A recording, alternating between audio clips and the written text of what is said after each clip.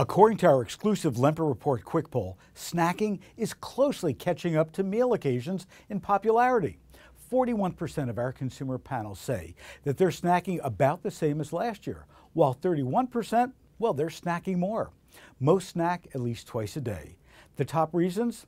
Afternoon pick-me-up, watching TV, between meals to keep metabolism burning, post-dinner, boredom, and while working. The survey also shows that most snackers opt for healthier options like nuts and fruit. Is there a link between daily snacking frequency and the Healthy Eating Index? Well, researchers from NPD Group recently found that as snacking increased, so did the individual's overall diet quality.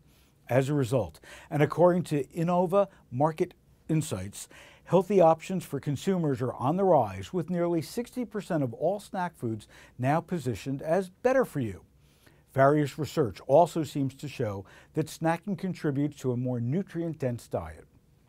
Researchers from Auburn University and Beijing University found that fruit, whole grains, oil, sodium, and milk scores were all positively associated with the frequency of snacking.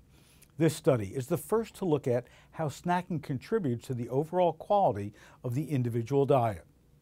This study, published in the Journal of the Academy of Nutrition and Dietetics, reports that people who eat snacks have healthier diets. For retailers, CPG, and others in the food world, it would be beneficial to align with what consumers are looking for and focus on the better-for-you aspects of snacking.